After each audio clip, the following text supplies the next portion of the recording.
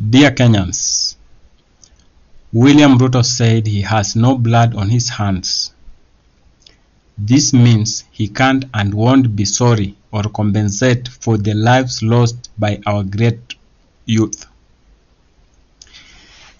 The blood on the hands of the MPs, if they did not vote and push for the finance bill, we will not go on the streets, and lives would not have been lost. We all know that, guys. These guys have taken us for a ride and they believe they can do anything with this country. I think it is time also for all constituents to make sure that all the homes of the MPs that voted yes are attacked, and if they can be burned down, it will be good, because these guys, they have destroyed our country through corruption and they believe they can do whatever they want. Why do we as Kenyans kill small thieves through mob justice and leave the big thieves roam around, insult us with our own money? The money that they have stolen from the public resources, you understand? We cannot continue to live like these guys. More than 40 lives has been lost in less than 1 month, and they have not been lost because of diseases or anything. These lives have been lost by the shootings that have been happening by the government officers under the instruction of William Ruto's regime. We have lost these people, and many are injured and they have no money for hospital. The insurance sector is not working. You see, like Ruto comes and tells us that we need to change from NHIF to SHIF. What is SHIF? You understand? The agencies that are available, they should be made to work. We should make them work. We should not say that we want to change to this, from this to this. I think that one will not be the best way to do things. So how will we be able to pay them back, those Kenyans who have lost their lives through this brutal regime of William Ruto, the brutal corrupt regime of William Ruto? Any politician who has stolen any money should be treated the same way we treat petty thieves, thieves who steal eggs, thieves who steal a chicken or any small things. We treat them badly, and these big thieves that are stealing billions of shillings, we elect them to elective posts. That one has to stop if we want to move forward as a country. Get any MP who voted yes and do the thing, courage and justice. Do mob justice to them. I call upon my Kenyans, please, these MPs must be shown no mercy. Even if it's to die, we have lost 40 lives. An eye for an eye. Moving forward, this MP should not come again to where their homes is. They should be in hiding as fugitives for life. Do not welcome them at home. What happened next is all MPs will hide, and if any of them has paid for the lives of 40 plus Kenyans and they can't hide for long, they will all resign, because no one will want to live such a life as a fugitive. What happens if the MPs resign? Can Ruto run a government without MPs and parliament without any MPs? Of course not. Treat the big thieves, MPs, just the same way you treat the small thieves, guys. We have no mercy for this. They should not be seen anywhere. They should run for their lives, because we are coming for them. This is the plan. Follow it. And Ruto must go.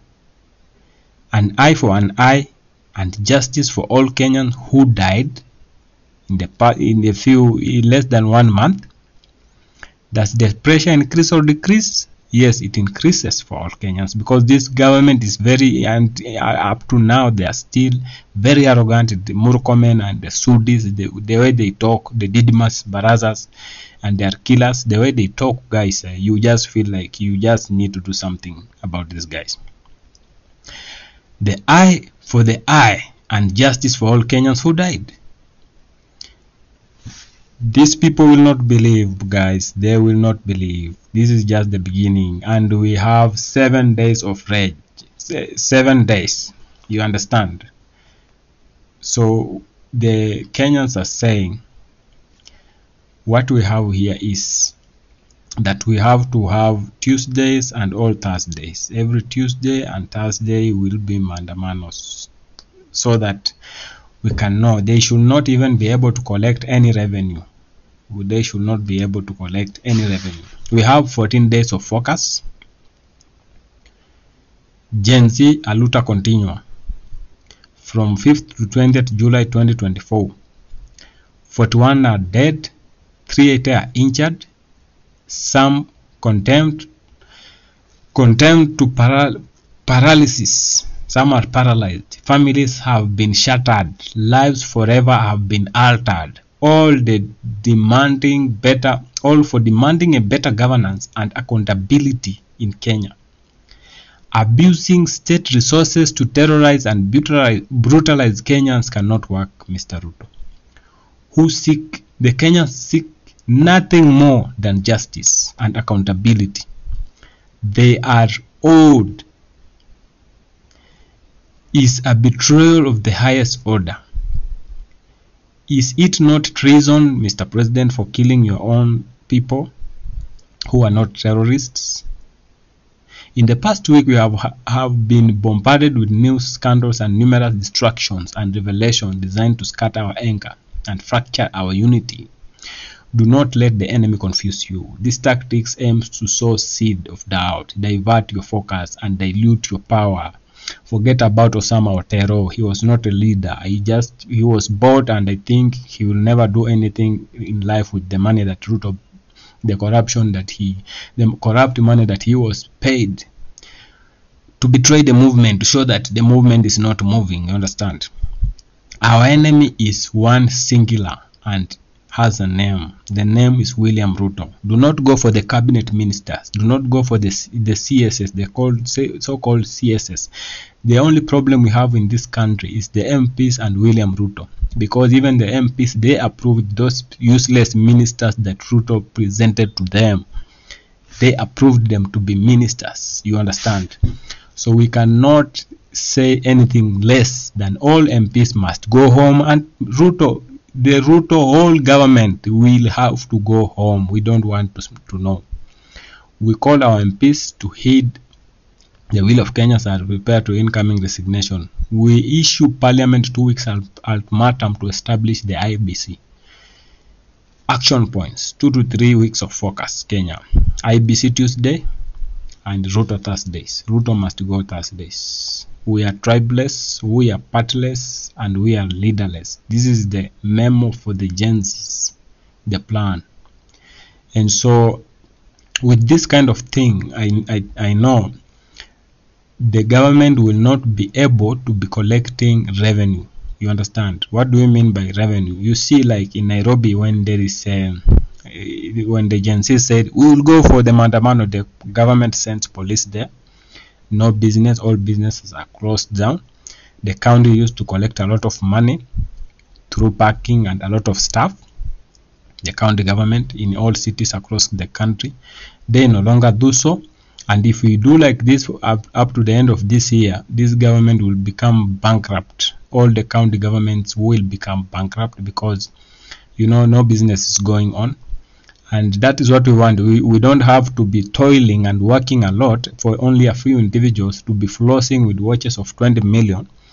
And wherever we sit aside and look and do nothing as we clap for them. It is very unfortunate that we have been doing these things for the past. But now the MPs are even afraid because they see, you know, Moi used to rule. He used to rule with an iron fist, yes. But he used to make sure that the Mwananchi has some money in his pocket. He used to make sure that there is food security, like agriculture. He knew agriculture must work, not to bring cocoa or fertilizer as sand and sell to the people as you claim it is fertilizer. At the end of that, what we get is that we don't have food security because the farmers have not been able to produce the food. Now what we get is that angry citizens who are ready to eat anyone alive. That's why even if you shoot, they are still coming. That is the problem that Ruto does not understand. He was misled that he can paralyze agriculture and paralyze everything across the country. The citizens are angry, are hungry, and they are angry. A hungry man is an angry man. You cannot undo that, Mr. Ruto. I think this is the end of your regime, because you are not ready to listen. You have useless MPs. You've bought all the MPs, and you have the wrong cabinet, because you see, Machogo is a DO. How can a DO be ahead of the education sector? You have just messed the whole education of the country by putting in someone like Machogo. Even I heard something like this George Magoha died because he saw you have appointed someone even who is not who cannot work in the education sector. And then we were transitioning from 844 to this new system. And so if you put there a person who is clueless, you have messed up the whole education. You go to the health sector, you find that you put there someone called Nakumicha. I don't know what is her profession, but I'm sure that she's not even qualified to be the minister for health. You have messed up the health sector. Another thing, Murkomen is a lawyer. How can a lawyer be in charge of roads? Actually, sincerely speaking, a lawyer, a corrupt lawyer. He has never won any case. This is a corrupt lawyer who wants to show us he has a watch of 50 million. You understand? Now, how will we, if we don't have good roads, if we don't have good education, if we don't have good health sector, the country depends on those things so much. If we don't have those, we cannot move forward, because if someone is sick and he wants to go to hospital, we need a good road, not a road with the potholes whereby even the car cannot penetrate and go and pick these people. We need good schools, because education is the future of the country. If the young kids' education is messed up, we have no future. You see now, you cannot even shoot these kids and finish them. You're trying to shoot them, but they are still coming. How do you feel, Mr. President, when you shoot these people and they are still coming? They are not afraid of any bullets. People have been afraid of bullets before. Now you see they are not even afraid of those. They are not afraid of cannon. They are not afraid of the military. Why can't you sit down and see? In fact, we don't want you to sit down. We just want you to live with your government completely. Even if people are asking us, oh, the country will go to Somalia. It's better to stay the Somali way. You know that you don't have a government. It's better to stay the Sudanese way, whereby you know that you don't have a government, than stay like slaves, as few people party in your front. They overtax you. They force you to pay taxes as they party and throw spit saliva on your face.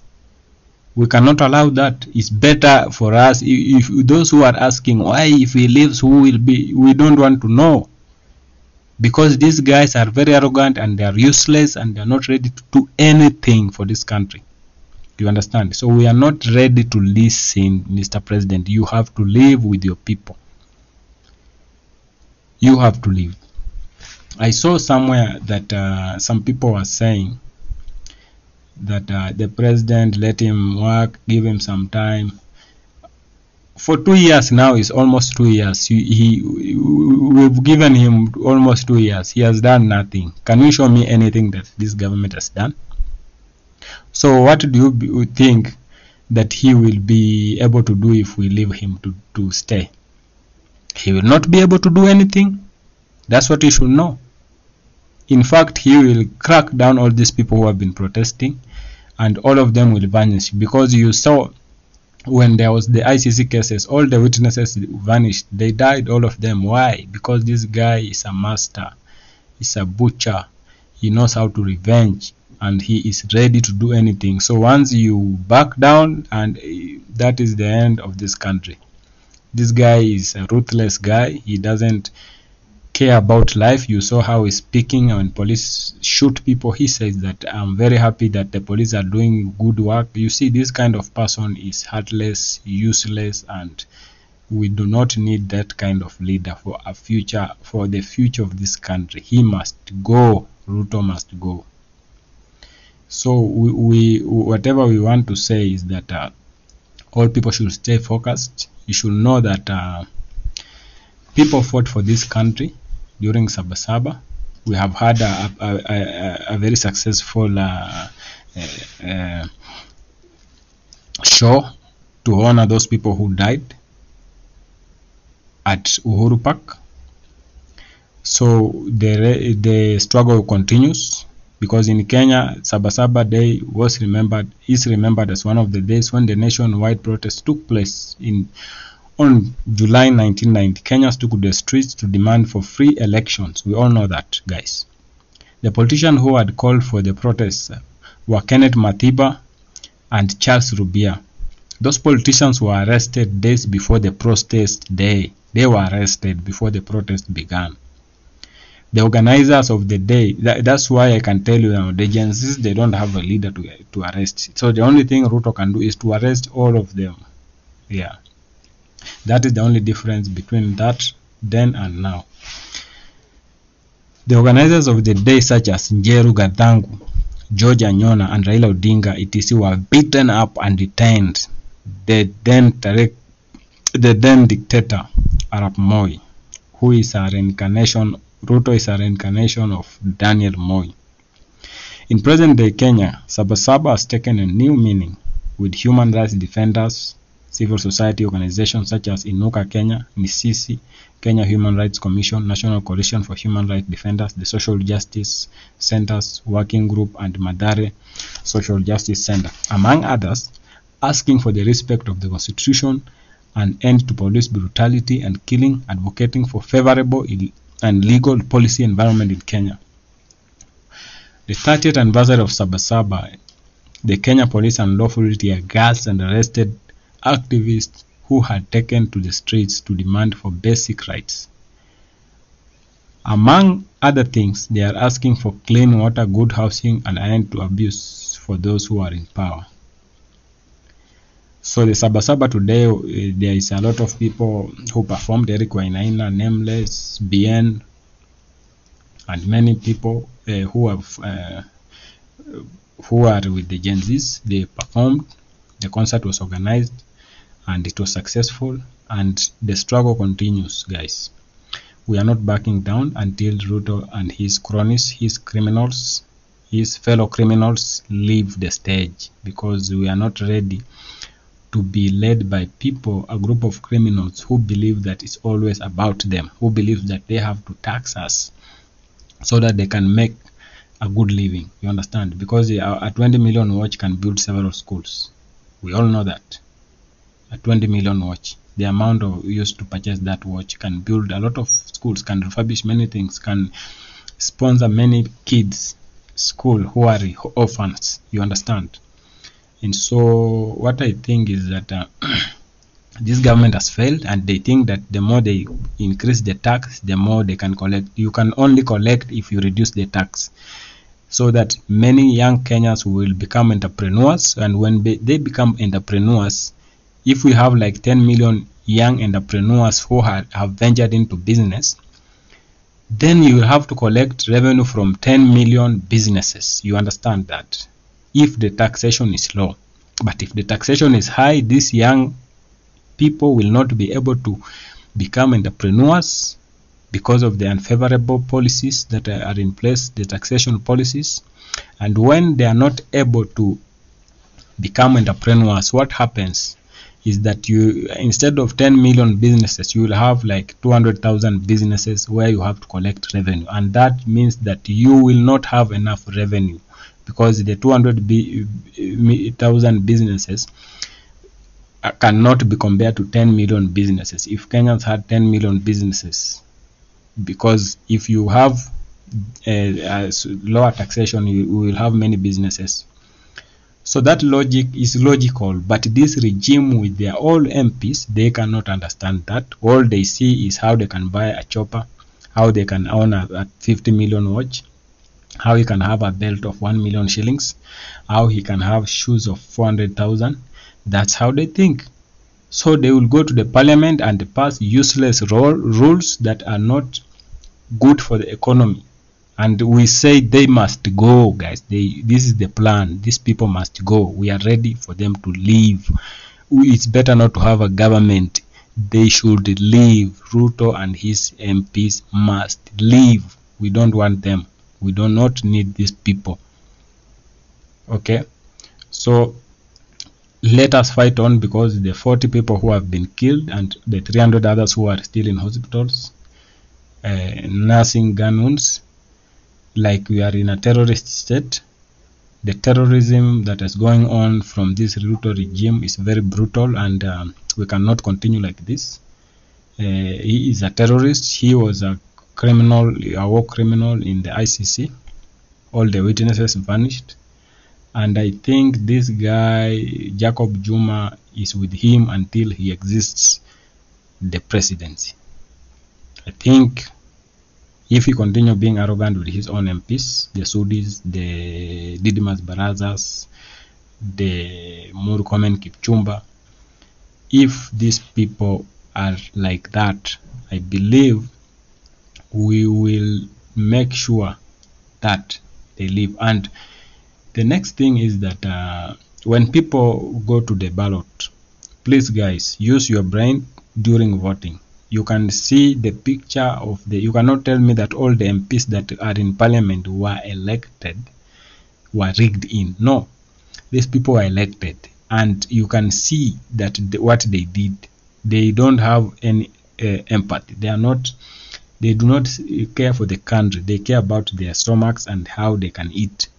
And so if we elected them, please, next time when you go to the voting, try to choose a leader who can save this country. Do not just choose because it's a party, because it's religion wise, because it's my tribe, because what. We need to think. We have failed as citizens. We must also accept that we have really failed. We are the ones who chose most of these MPs. We have failed as Kenyans. We should understand that. Now our people are losing lives, something that would have prevented before. During election, we did not listen. The former President Uhuru Kenyatta tried to warn people, but they, because of the hatred that Kenyans had at that time, you know, someone like Uhuru did not ask that he should be born in the State House. He just found himself being born in State House, you see. He was the son of the president by then. So when you say that you are fighting dynasties, you are going to vote to remove dynasties, at the end of the day, you will not help this country. You should go to the ballot to vote for someone who can change the country, who can change how we live, who can try to help so that we live a modest life as Kenyans, so that we enjoy the fruits of being a Kenyan. But when you go to the ballot and tell me that you are going to remove dynasties, others who went to the ballot, they were saying, we are going to send Baba to Bondo. Others, when they were saying, we are going to vote for Ruto because he's a prayerful man. You see, these kind of things, they are making us now not to have better leadership. And that's why we end up messing the future generations, because when we choose poor leadership, the people who are coming after us, they find a very useless country in front of them. And that's why these kids, you cannot see a 40-year-old person facing the bullets. These kids are ready for anything. And Ruto is very ruthless. You can see how he's shooting them. You understand? So the older generation, we have let this country down by electing useless leadership because of our thinking capacity. Because when you go to the ballot thinking that you want to vote to remove the dynasties, not to choose a leader who can work for us, then we are doomed as a country. You understand? If you check Sakaja himself, as a person who has a brain, if you are given Polycarp Igade, you've seen his track record of and how he have worked. You understand? This guy, he is not a real politician. He was the best person to run Nairobi. But because of the useless capacity, thinking capacity that we have as Kenyans during voting times, it's like we don't have even a brain during voting. When you go there, you see, Sakaja is a prayerful man. He has a Bible. I've seen him praying. He is with Ruto. Ruto is a prayerful man. Polycarp Igade is Uhuru's side. Uhuru is a drunkard. If you base on those kind of things, guys, during voting, you end up with leaders like Sakaja. Now Nairobi is no longer a city. It is no longer a city, I can tell you. And so we need to wake up as Kenyans. We need to stand up for our rights. We need to think during voting. Think critically before you go to the vote. Do not think of religion. Do not think of hatred. Like, hatred is when you say, I want to remove dynasty. You are hating on someone for being born in a ruling family by that time. Like, you are very hateful of Gideon Moi. Who told you not to be born in the Moi family, or in the in the Kenyatta family? They did not choose to be born there. So next time when you go to vote, be objective. Do not just vote because of emotions, hatred, religion, or tribe. Choose a leader who can change our lives, who can focus on the future of this country, who will be there for the people, not who will be there for his stomach. So guys, we need to wake up from this problem. We need to wake up from whatever we are doing. We are not here to work for the United States. I just saw the police who were sent in Haiti, and you should know something strange happened. Immediately the police were sent to Haiti, the protests in Kenya broke out, and they have never stopped up to now. You should know that. Haiti is a country that defeated, I think, the French. You understand? This is a country where you cannot go and fight and win. Even Americans are afraid of that place. That's why they sent money to Ruto so that they paid him so that he can sacrifice his people. And I saw that these police are manning American enterprises in Haiti, which is totally wrong, because America has 300 million people. They have to send, in fact, they are giving people green cards. They have to use these people. If they don't want their citizens to go and die in Haiti, they should use the people who have earned green card and send them to Haiti. Why should they come to Africa and force us to fight our brothers in the West Indies? Why?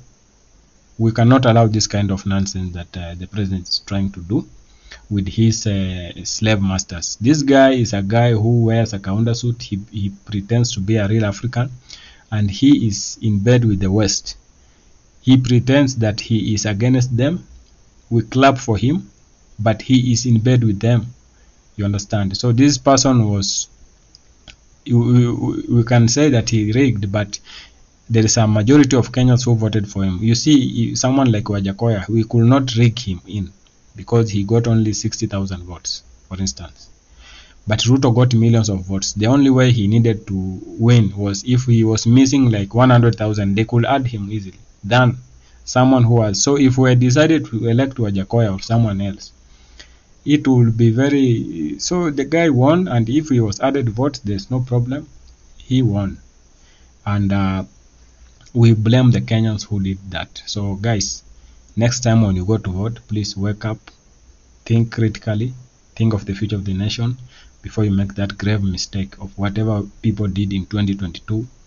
It was a grave mistake for the future, and we've spoiled the future of this country. Even the 2 years that this leadership has messed up this country is very hard to achieve again, because these guys are very arrogant and they do not give a damn about you and me.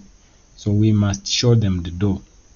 So guys, I repeat, in case you have not subscribed to this channel, kindly consider subscribing and liking the video so that it can reach more people.